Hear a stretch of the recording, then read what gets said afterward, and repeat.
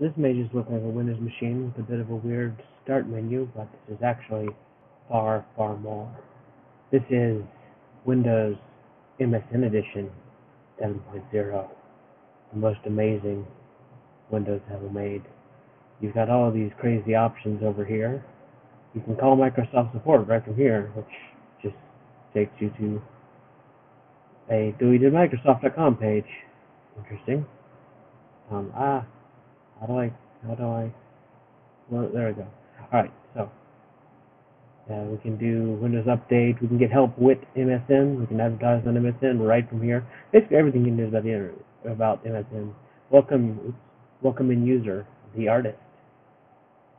Supposedly you can change that, but I can't find that option. Ooh, there's an about button.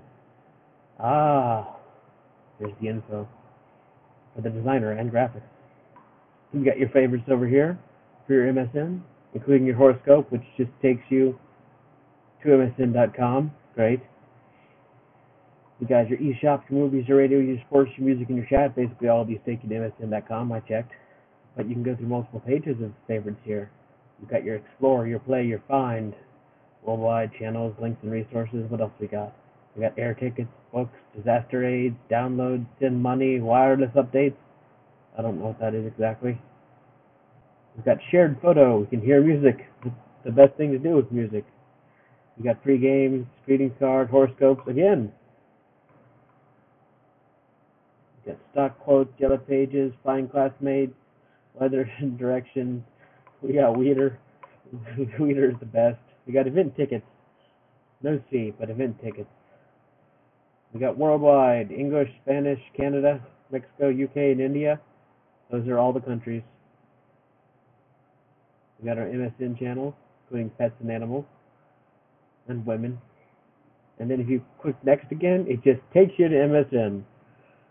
This is not a scroll through. That one just goes to MSN. You got your favorites up here, which is fun. Now here's the interesting thing you'll notice. The start menu here, it does not work at all. Not even a little bit. I'm running Internet Explorer right now. Can I open it? Can I close it? Nope, not there. I gotta manually close it like that. This taskbar doesn't work. This over here, my clock's there, apparently. This is amazing. Now, these are all now crazy drop downs, which is great when you just want to open Explorer because you can't. Like, oh no, I'll just go like double click on my music. No, that just opens it. Got our internet, Explorer buttons, our MSN buttons. We got an MSN button on our MSN theme. Basically, every pixel on this image is an MSN button. That's not actually an MSN button. The fun part is this is actually edition 7.01. I also got a date and time button here, which is handy because I'm often wanting to change the date on my computer, and I don't want to double click on my invisible clock over here.